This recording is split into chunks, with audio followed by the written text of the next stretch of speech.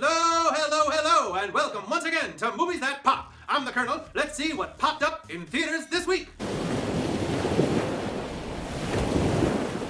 Blake Lively is trapped by a shark just a few hundred feet from shore in The Shallows, a very simple survival tale that could have been great if it had just stayed simple. In its current form, it is still a frequently gripping, if overly stylized, thrill ride that certainly delivers, even if it panders more than it needed to. That's it for the capsule review. Let's get in depth. I'm gonna just get this out of the way, okay? I personally think that Blake Lively is one of the hottest actresses in film today. And I don't mean hot like she's a rising star. I mean it like it sounds. To me, just about everything about her physically, the hair, the eyes, the voice, the body, the whole package just... Now, I can feel some of you pulling away. Just stay with me. Why am I starting my review of The Shallows by going off on a hormonal tangent? Well, I'm setting up my extreme admiration for Blake Lively's beauty so I can tell you this and have it mean something. Even I, with all my predispositions, even I felt a little pervy during some stretches of this movie.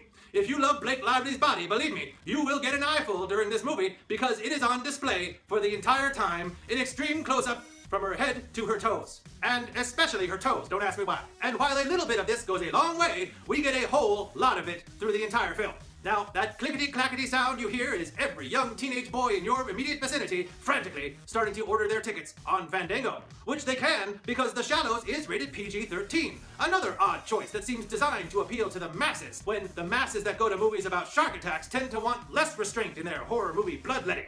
Another odd pandering choice is the use of slow motion, particularly in the film's setup, both to ogle the lovely Lively and to admire the beauty of the movie's setting, a remote, secret beach in Mexico.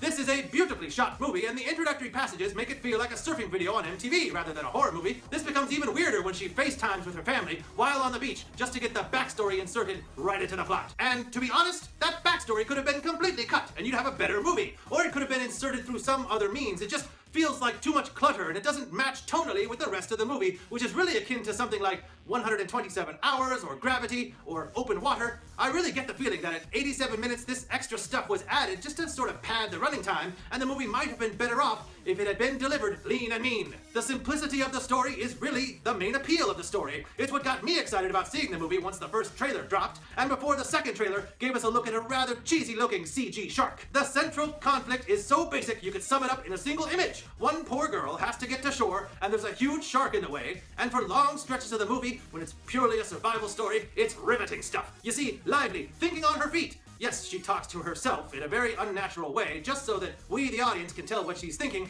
and I wonder if a better director would have been able to just communicate her thoughts visually instead. She keeps testing her boundaries, using every tool she has at her disposal to survive and evade the shark. I was also pleasantly surprised to see that the fake-looking CGI shark was actually pretty well rendered and mostly well hidden, just like the shark in Jaws was. I was mildly irritated by a lot of the extra stuff that was crammed in, like graphics that explain how many hours till high tide, or another dangerous animal that comes in for a cameo, which I won't spoil, just to raise the stakes and make things even harder for the Lively character. But for the most part, I was still good with all that stuff. Maybe feeling a little patronized by the spoon-feeding of information going on, but otherwise enthralled. Every time she has to so much as dip a toe in the water, there's her toes again, your pulse will start to race. And then that ending.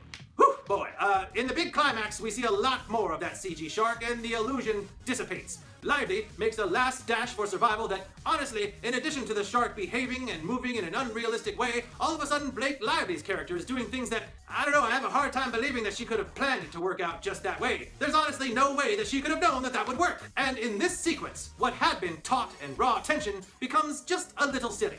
No less exciting, no less rewarding, but definitely less interesting and more dumbed down than I was hoping for. I award The Shallows a medium bag of popcorn. If you can ignore the cheapness of some of the storytelling, or let's be honest, maybe you'll revel in it. This movie delivers plenty of thrills, provided you don't think about how blatantly you are being manipulated. Could it have been better if it was shorter, bloodier, and a little less patronizing? Sure, but to get out of the blistering heat for an hour and a half, you could certainly do a lot worse than watching Blake Lively swimming and surfing and fighting sharks. And did I mention that she's really, really hot?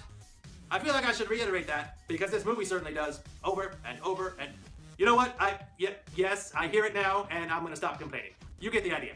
That does it for this edition of Movies That Pop. Don't forget to follow me, the Kernel, on Twitter at moviesthatpop, and click the icon right down there to visit our channel. You'll be able to view all of our other videos, and more importantly, while you're there, click subscribe so you can keep up with all the latest videos, and so we can keep doing what we do. Please leave your comments below, and click the thumbs up if you like what you heard. In the meantime, thanks for watching. I'm the Kernel, and we're gonna need a bigger movie.